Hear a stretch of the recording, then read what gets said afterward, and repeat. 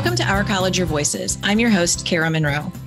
I'm thrilled to have two distinguished guests on today's episode.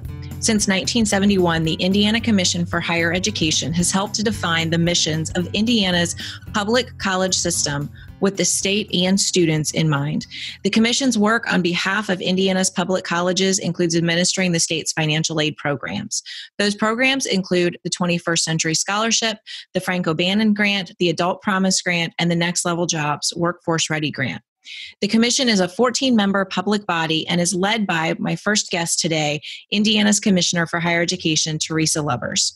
Commissioner Lubbers has served in this role since 2009 and is the country's longest-serving state higher education officer and is known nationally as a trailblazer in higher education strategy and policy. My second guest is, of course, President Sue Ellspermann, president of Ivy Tech. I'm excited for these two experts in higher education in Indiana to share about Indiana's higher education response to COVID-19. And now with that introduction, let's meet our panel. And first up is Teresa Lubbers. Hello, Teresa. Hello, Kara. How are you today? I'm good. How are you? I'm doing just fine, thank you. I'm enjoying this opportunity to be with you and talk a little bit about what's happening in Indiana. Well, we're so excited to have you as a guest, and I would love for you to tell our audience a little bit more about you and what your role is here in Indiana. Well, I'm the Commissioner for Higher Education, and Indiana has what's called a coordinating board. So as that name would indicate, we coordinate a system of higher education. I've been in this role for 11 years now. I came to it after having served in the State Senate for 17 years, where I chaired the Education and Career Development Committee during a large portion of those years. I've also had the privilege of serving on several national boards that are education and workforce related.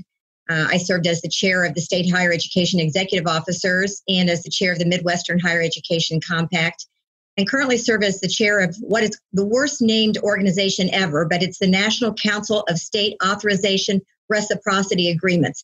And what that is it's the organization that oversees the quality of online education across states, which is increasingly important and certainly important in the days that we are talking about today, where online education is more important than ever. Absolutely. And I'm so grateful at being someone who's worked in distance education for most of my career that you have been so active with, it is unfortunately named, but NC-SARA, that organization, because it allowed Indiana to be one of the first to be recognized as a SARA member. So thank you for your leadership. We were actually the first state to join NC-SARA. Yes. You're right, Kara. Yeah, absolutely. I think Ivy Tech was the first institution in the state, if I remember correctly. We were pretty quick. So thank you for all you've done to lead higher education. I can't wait to have this conversation with you today. Thank you for that. And our other guest is Sue Ellspermann. Welcome back to the show, Sue. Thank you, Kara. I'm very glad to be here, and I'm honored to be here with Commissioner Teresa Lubbers. And would you just remind folks a little bit more about what you do here in the state of Indiana? I am the president of Ivy Tech Community College. It will be 4 years next month, which is hard to believe. But I also had the privilege prior to Ivy Tech working with Teresa Lubbers when I was the vice chair of the Career Council back in my lieutenant governor days. And she was just making her transition from the Senate to commissioner when I was in the General Assembly. So it's really nice to be around such an accomplished leader in our state. And this time at Ivy Tech has been exciting. 4 years here is exciting, always. That's right. That's right. Well, welcome to you both. And let's dive into the conversation. So we're going to focus quite a bit on COVID-19 and about what Indiana's response to it is. So we've been in this situation. We're recording on May 19th. So what were your initial thoughts or concerns or questions about COVID-19, and how does that compare to where we are today? Well, in my wildest imagination, I did not think it would be what it turned out to be. So I did not see the future as it's turned out. I certainly knew that this was something that we were going to have to deal with in a different way. And we'll talk a lot about that in terms of how higher education has responded to it. But I didn't anticipate that I'd be working at my kitchen counter for 2.5 months, learning how to do all of these things in a different way in terms of Zoom and Microsoft Teams and all those kinds of things, or that we would see how serious this has been, both from a health and certainly an economic standpoint as well. So I underestimated this, and certainly, like everyone else, looking forward to managing this in a way that we can move forward. I would certainly build on what Teresa had said, and thinking back to even March at Ivy Tech, we knew that we needed to do things to make sure the campus was safe for our students, faculty, and staff. And I thought when we made the decision March 20th to close it, we'll be gone 2, 3, maybe 4 weeks, but surely we'll be back before the end of the term. And it has, as Teresa said, it has been a strange world. I tell people I'm running one of the nation's largest community colleges from my 10 by 10 third bedroom office in my little house in the south side of Indianapolis. And yet, where we are today as a college is nothing short of impressive. Our faculty went virtual in a heartbeat. We had already been a large online provider of quality education. As Kara, you know, you've led our Ivy Online efforts. Thank goodness we did that 18 months ago. We would not have been able to turn on a dime had we not done those actions and had the really strong backbone of the college to be able to support it.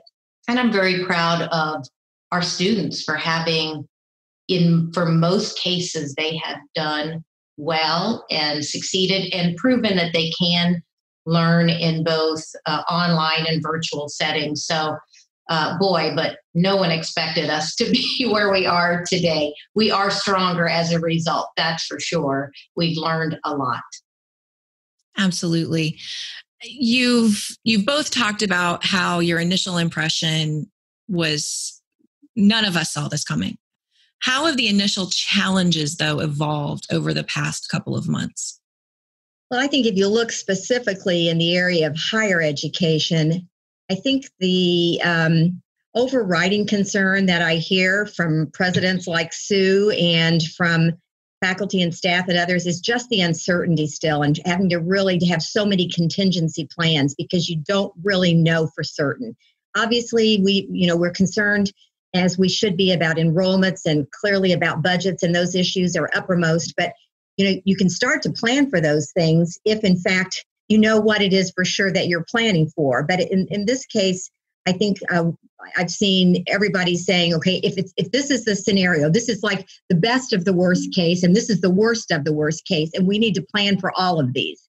So I do think that that's been probably the evolving story. Has just been the changes that are taking place daily. So almost every week you're reevaluating your plan. I think what sunk in a month or two ago was the impacts of unemployment. And, we have students who are on the lower end economically already, and the impacts that those just astronomical numbers of unemployment in Indiana had, and the impacts on our students, their families, if it was parents and the children who would be going into college, those challenges at a whole nother level beyond the COVID-19 health concerns themselves. And we've seen, certainly our students have been, we've called it frozen for the last couple months. They're not sure what they can do, should do, can afford to do. And it has made what we thought we were beginning to see our path forward, and we still do. But I think we're understanding that we really have to help our students make wise choices about how they move forward and ensure, as Teresa knows, fewer students have completed the FAFSA coming out of high school. We have many, many more students concerned about whether they will continue into higher education. So I think that's something that we didn't see coming much. And it's certainly one of the challenges we need to think through and make sure that we're meeting our students and those who should be at Ivy Tech or any four-year institution, meeting them where they are. What Sue has pointed out is exactly the right issue. And that is, we're now at, over 650,000 unemployment claims in the state of Indiana in just the recent months. Nothing that we've ever seen before. And so we're working very hard, and Sue and I are working together on this proposal called Rapid Recovery for a Better Future. I have the privilege of serving as the chair of the governor's workforce cabinet during this time, and Sue and Ivy Tech are key partners in this. And what we're really working to do is to disaggregate those numbers, find out who are these people who have many times never been filing unemployment before. And so how do we reach them? How many of them will go back to the job that they have? We hope a lot of them. How many of them will go back to their employer, but their job has changed and they need new skills? How many of them will not have a job to go back to because we've seen so many closures, especially with small businesses in certain areas, and we know those sectors that have been the hardest hit? How many of people will say, I'm not going through this again. I'm going to plan for the future, so I'm going to do something to skill up.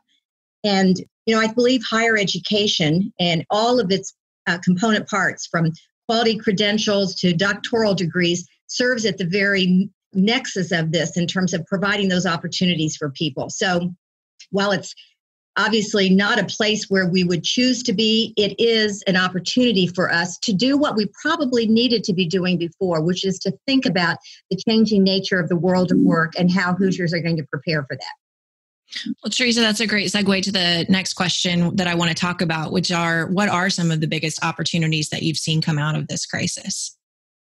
Well, I think higher education has an opportunity to prove its value proposition in a new way. And I think higher education institutions are stepping up and doing that. We certainly see this with Ivy Tech, how everything providing, assistance to your students through, I believe it's Ivy Assist, or if I have that correctly, where all the needs that people have, whether it's housing or food insecurity or the kinds of things that impact a person's ability to think about going back into higher education. And so taking care of those very human needs.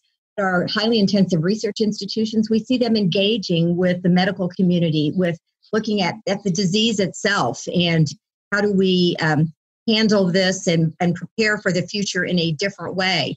We see our higher education institutions working with communities and employers to actually engage with them to, figure out this new world of technology and how they can be more resilient in the future to the changes. So I think from a health standpoint, from an economic standpoint, from a student services standpoint, from a research standpoint, we see higher education stepping up in a way that that higher education leaders are uniquely able to do. I love all of that. And I'll add just a couple more things I think we have seen.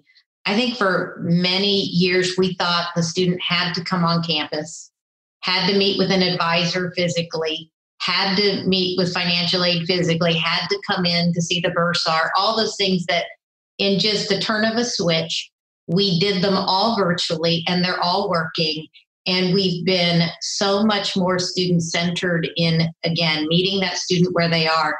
Kara and I served together on our Single Moms Initiative, and we've been working over the last year and a half trying to make the college more friendly to those students like our single parents who have their hands completely filled, so many balls in the air.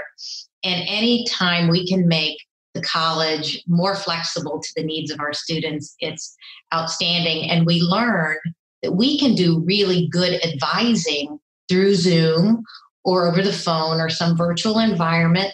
And for those students, not having to come on campus saves them a babysitter, and it saves them a 30-minute drive each way and waiting in line and all kinds of things that we can still accomplish. And I'm so proud of our advisors for one, but all of our support staff for figuring out how to make those student services happen in a virtual world. And I think that's something we've learned a lot about that we'll take forward to be even more effective and help, again, serve our students in the best way that we can. I think we've all learned that we don't have to, with 18 campuses, we don't all have to drive to one location to meet all the time, which if you're a leader at Ivy Tech, you spend a lot of time, whether you're a chancellor or a vice chancellor of academic affairs, you spend a fair amount of time traveling around the state to all of the statewide meetings.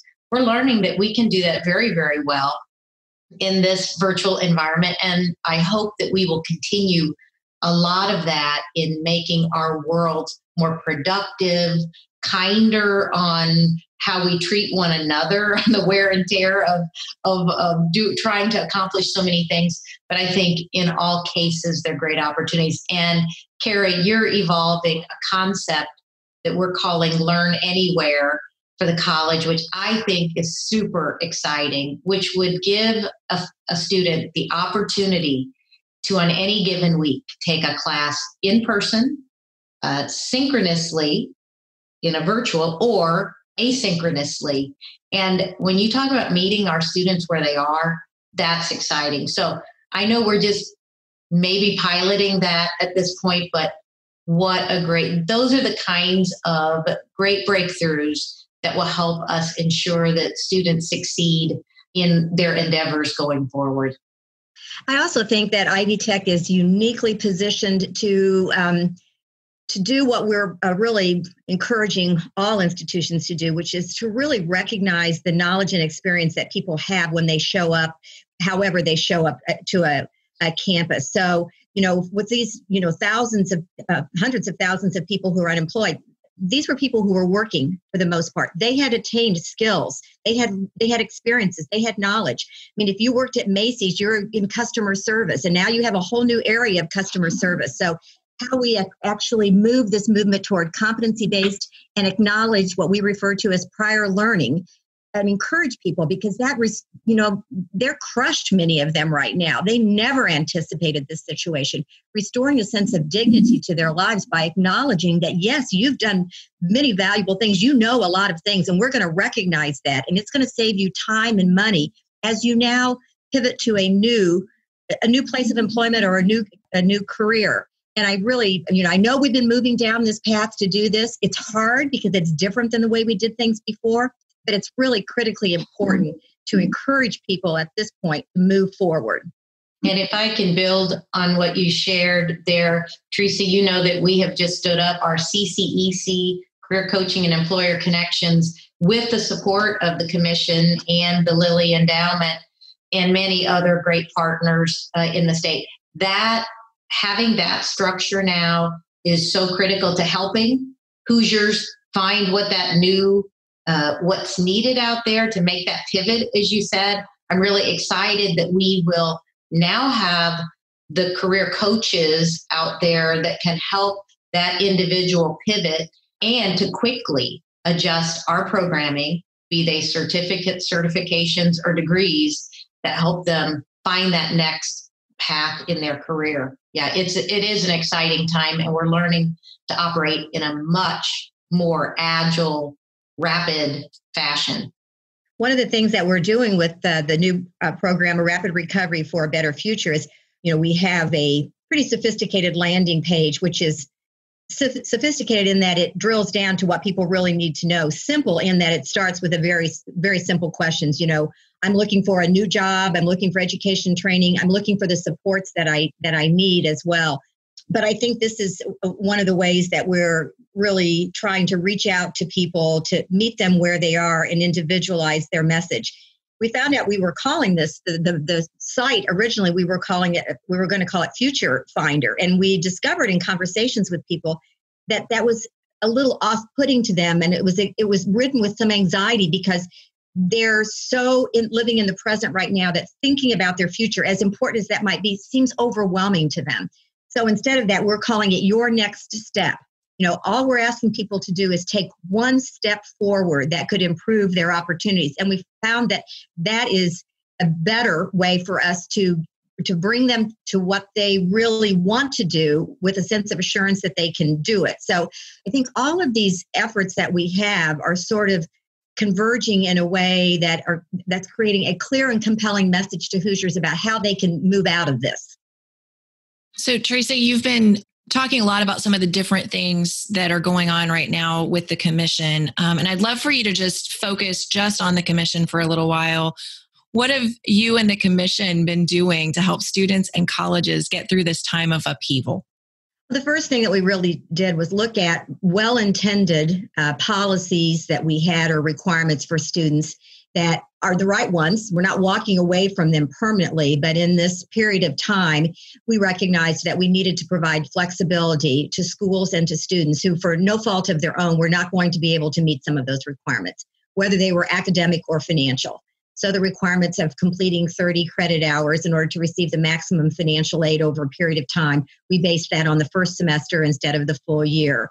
The requirements that we had for some of our 21st century scholars, and we can talk about that as well in terms of the Scholar Success Program. They're the right requirements to have, but if it's impossible for a student to do it, then you have to provide flexibility on that as well. So we're looking at flexibility in the areas of, for example, students are not able to take SAT or ACT. And so would that be a requirement for either the scholars or for the schools in the fall? So I think the big thing is to provide flexibility going forward. We're seeing this, we'll be talking more about this in the future as we think about preparing budgets. And when it's really a pandemic budget for the first time, you're not thinking about a normal time. So I would say primarily it's really for flexibility as much as possible. We've been working with our congressional delegation in D.C. to provide comparable flexibility there. One of the areas we're hearing about now from the colleges and universities is their concern about liability. So when students come back, even if you've covered all of your bases as best you can, it's not going to be risk-free. And so at what point do you have reasonable liability provided to institutions who are attempting to do the right things? And I really think that probably will ultimately be handled in DC, but we may need to do some of that here in Indiana through the legislature as well. So I really do believe it's focused on academic and financial flexibility, and then dealing with policies and programs for this period of time that we may need to look at differently, even if they are well-intentioned and good policies. Thank you so much. And Sue, I'd love for you to talk a little bit about how Ivy Tech has been supporting our faculty, staff, and students. And then Teresa, I'll ask you to add on if there's anything else from the broader view of other institutions that you'd like to add. So Sue, will you start that one?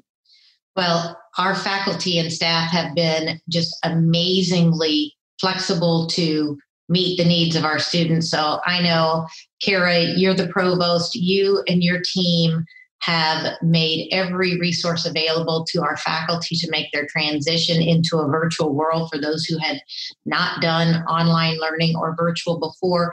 Having that strong Ivy Online, the ed tech staff that we have across the state to support them and everywhere.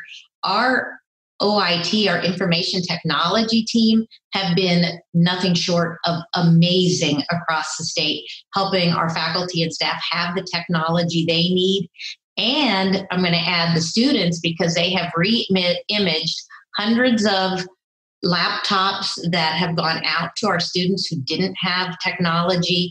They have sourced hotspots for both faculty, staff, and students. They have gotten little keyboards to connect to iPhones because believe it or not, Teresa, a lot of our students take their classes on their iPhone, but they have to do papers and things. So you can actually put a wireless keyboard with an iPhone to do that. But they've done amazing things to help us. Oh, and of course, Wi-Fi in our parking lots, and you name it, they've figured it out. So I think that's all been important.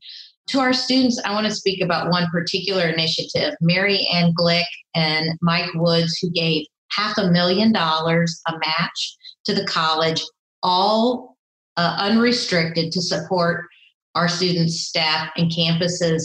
We have matched over that $1 million mark, and through our Ivy Cares, any student can bring any concern they have, and we have a way, in addition to the CARES Act dollars that we received from the federal government, these unrestricted dollars help us take care of our students in ways that money is much more restrictive. So there's so many things, and I think we're figuring out that there's a whole lot of ways we can support one another. Those continue to emerge, and I expect that we're only learning the beginning of it, but couldn't be more proud of the many things that I've seen happening across our college thus far.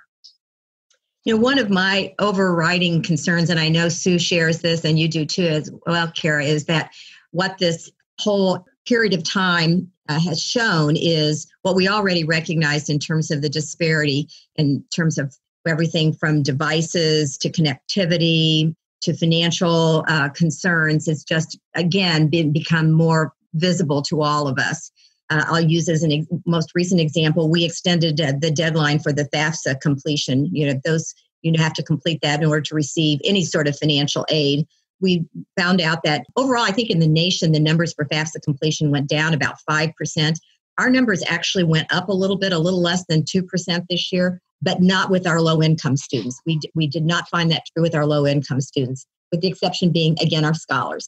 So this is a significant concern for us, how we actually address all of these issues related to equity and opportunity. The governor's discretionary fund, which is a part of the CARES Act that Sue referred to, Indiana's getting $61.6 million there. We're really working with the governor's office to try to make sure that we address particularly connectivity, devices, and the conversion to e-learning for both our K-12 partners and in higher ed as well. I think this is exposed disparities that we have to deal with in especially poor urban areas and poor rural areas. And of course, what combines both of those are really issues related to poverty. So I think we have an opportunity here to do what, again, we should have done before, which is look with honesty at those disparities that exist and try to address them. So my last question for you two today is, what's the state doing to help those almost 650,000, I think we're at 640,000 right now, folks who are unemployed or need to pursue new skills or education right now? And you've talked a little bit about it, but let's wrap that up for our listeners as they think about this episode and are talking to family and friends who may be experiencing that same situation. Sue, why don't you start with your 10,000 initiative and some of the things you're doing, and I'll try to do a little state perspective at the end. About 6 weeks ago, as we realized that this unemployment was coming on strong, we began to think about how could Ivy Tech be part of the solution of bringing people back quickly. And as Karen knows, we have an executive strategy and planning group that meets multiple times a week to really plan the future, not just policies for the college, but how do we move forward?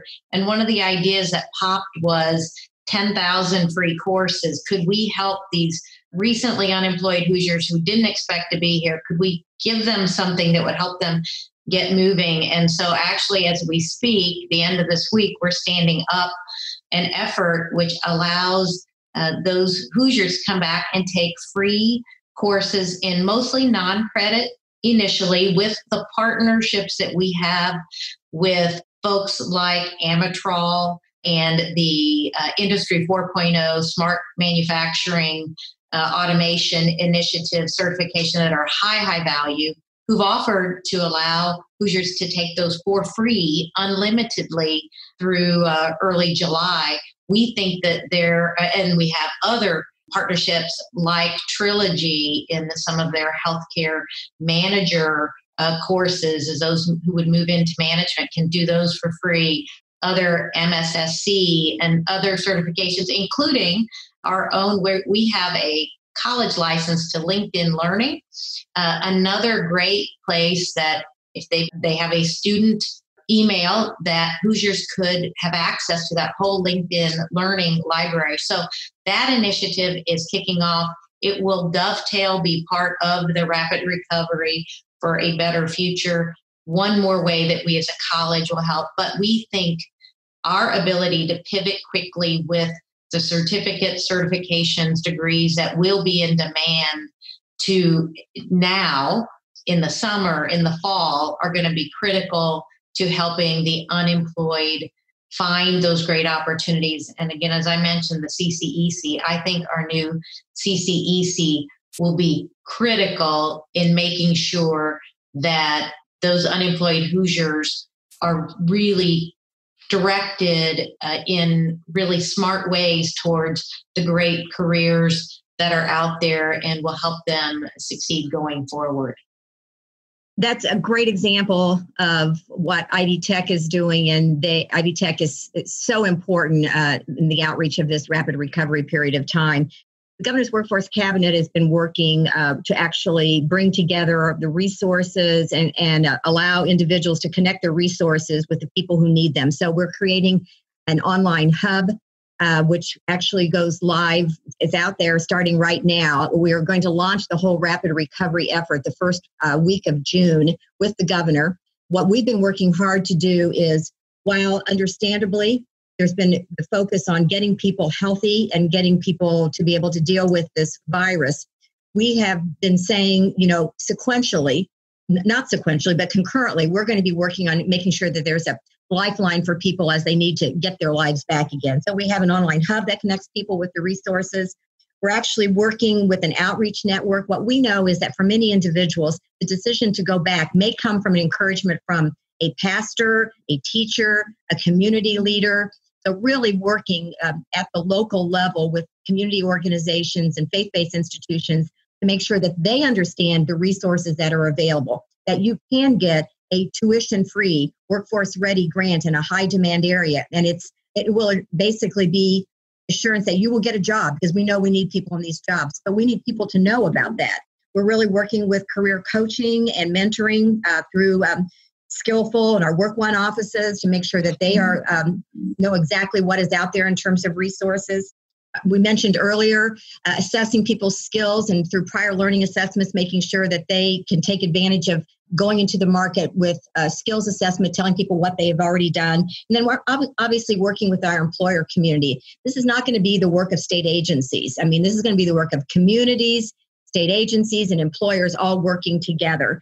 And so I think Hoosiers can expect to have better online resources. They can get training opportunities in tuition-free ways. They can get coaching, skills assessment, and support for their personal needs that you both have talked about before that may stand in the way: mental health, food supports, and other needs. So we're really trying to have a comprehensive package, and I believe that Indiana is leading the way in terms of our rapid recovery efforts.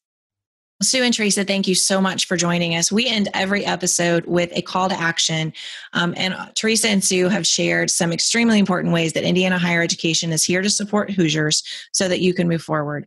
You heard how critical it is to improve your skills now, whether that's a short-term workforce certificate, a 2-year associate degree, or a 4-year bachelor's degree or higher.